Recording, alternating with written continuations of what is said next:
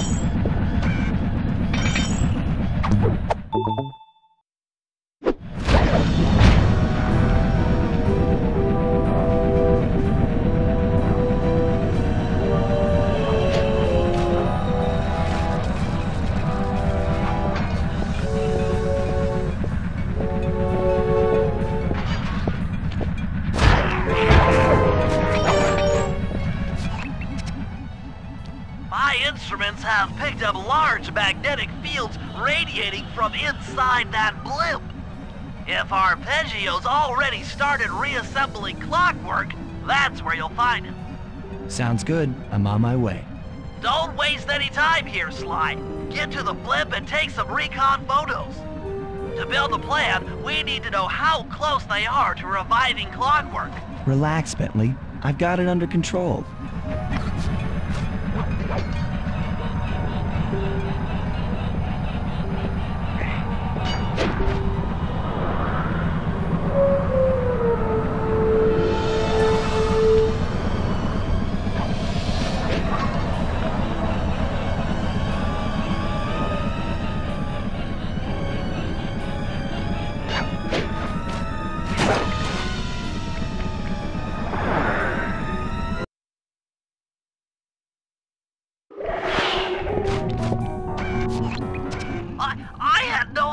They could reassemble clockwork so fast!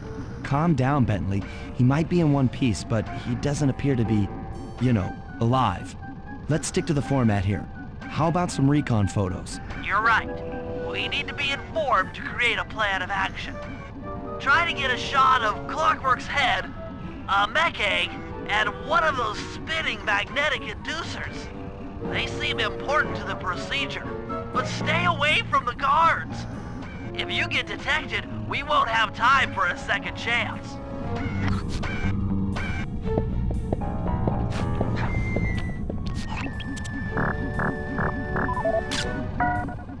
I'm sensing radioactivity from inside those mech eggs. I wouldn't get too close.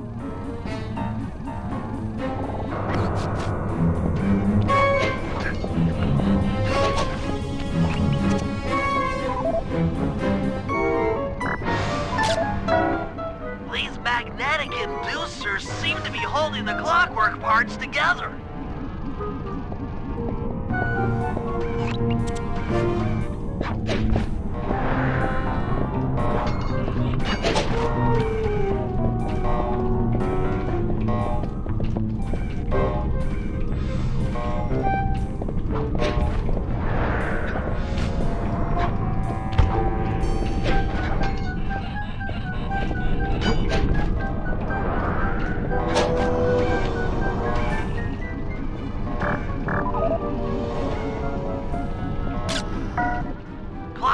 appears completely inanimate.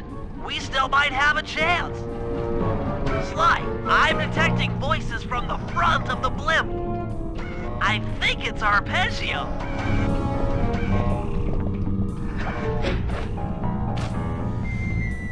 Neela? Neela's here too!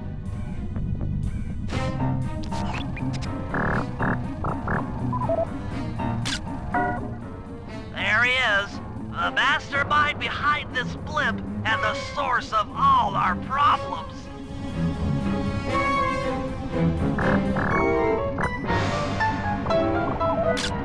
I can't believe it! She must have been working with Arpeggio all along! I don't need to study those photos to see the writing on the wall. Clearly, Neela and Arpeggio have conspired together to rebuild Clockwork, and it looks like they're dangerously close to realizing their goal. Look, Bentley, I know it's not your style, but I need a quick plan of attack. Try to think of a way, any way, to stop Clockwork from getting reassembled. Well, those magnetic inducers seem to be holding the parts together. If you reverse their polarity, it should pull Clockwork apart. Unfortunately, the inducer speed control station is locked down tight.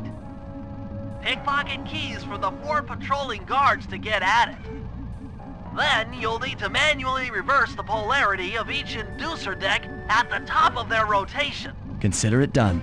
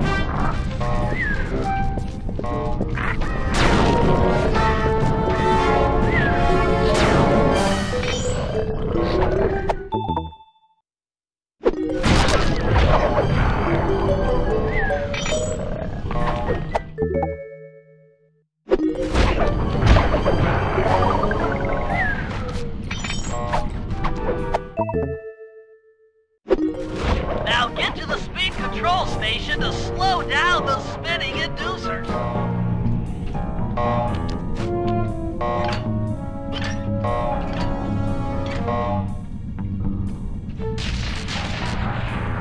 Now that the inducer decks are spinning slower, get up there and reverse the polarity of each deck.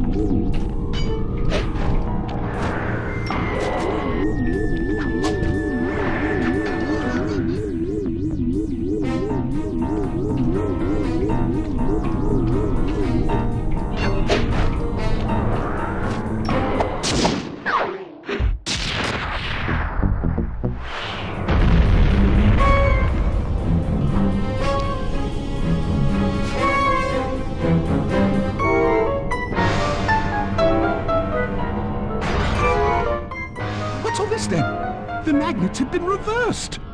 But, by Jove, it seems to have locked the clockwork parts into place. Excellent!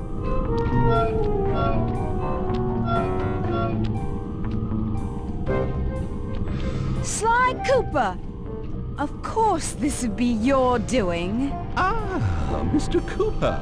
No doubt you believed a reversal would pull the old bird apart, eh? But it seems to have had quite the opposite effect. I'm truly grateful. When fully powered up, I'll join myself to its circuits and be born anew! All this because you can't fly. You're pathetic. Immortality! Immortality is what I seek. The other Claw Gang members were much too short-sighted. They were satisfied using the clockwork parts to drive their various trivial schemes. But not me. No, I saw them for what they really were. The keys to life eternal. So, what? You had Neela put me on the scent back in Cairo, and then waited while I stole the parts from the other Claw Gang members, all the while not arousing any suspicion that you were behind it all? You make it sound easy, Cooper. I had to carry your pathetic gang through that first set of heists. I was overjoyed when Arpeggio let me toss you in jail. I could finally go after the parts myself. Ah, but acquiring all the parts was only half the equation. Think, Cooper. What kept Clockwork alive for thousands of years? He was fueled by his hatred for my family. Splendid! That's right! Hatred. Putting his gears and wires together was child's play, compared with accumulating that much hatred. You can't make people hate. Oh, my poor naive boy. My meticulous mind has found a way. As your hippopotamus friend will attest, spice consumption makes you both angry and susceptible to hypnosis.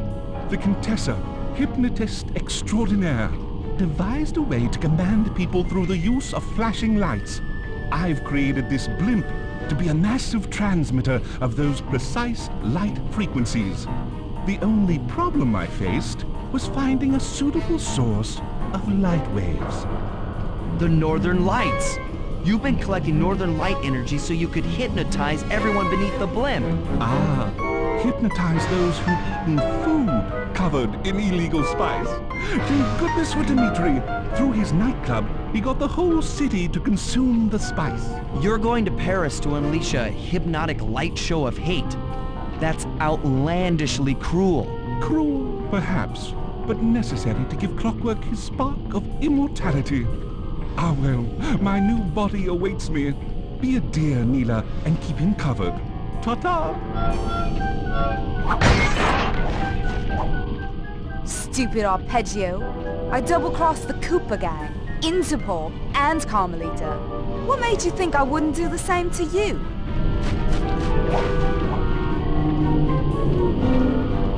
This is preposterous! You're my protege, not the next candidate for my immortality. I demand you exit the Clockwork frame or...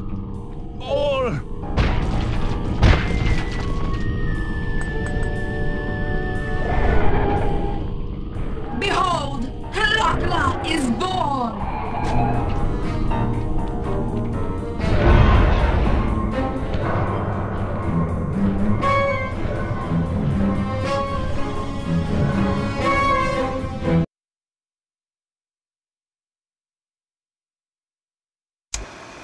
As we all know, things are looking grim. Neela has joined herself to the Clockwork frame and the Union has produced Clockla. She's out and free to terrorize the world. This blimp is still in motion to Paris. I can only assume Arpeggio's autopilot will activate the hate hypnosis light show. If that happens, there will be no stopping Clockla. She'll be immortal. But we still have a chance. In her new form, she'll need to draw a lot of energy from this blimp's engines to stay strong.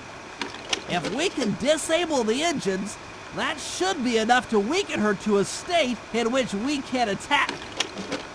Getting at these engines will require all three of us to work together in perfect harmony.